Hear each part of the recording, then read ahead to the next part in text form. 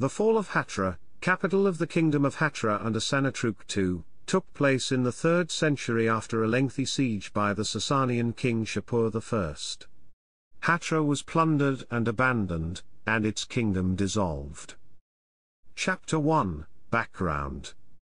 During the Roman-Persian Wars, the Kingdom of Hatra was a buffer state between the Roman Empire and the Parthian Empire, and the dynasty was mostly under influence of the latter.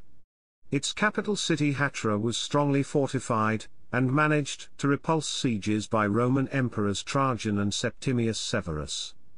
During the reign of Sanatruq II, the kingdom expanded, and as the Parthian Empire was succeeded by the Sasanian Empire, Hatra shifted its loyalty and became a vassal kingdom of the Romans. The Sasanian king Ardashir I unsuccessfully besieged the city in 220s. Latin dedications from the year 235 in Hatra's ruins suggest there was presence of Roman army in the city in that period.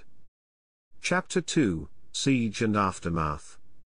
Modern sources put the date of Hatra's fall in 240 to 241 AD per the newly discovered document Cologne Mani Codex, which is the year that Ardashir I crowned his son Shapur I as the co-regent. Either of these may have conquered Hatra.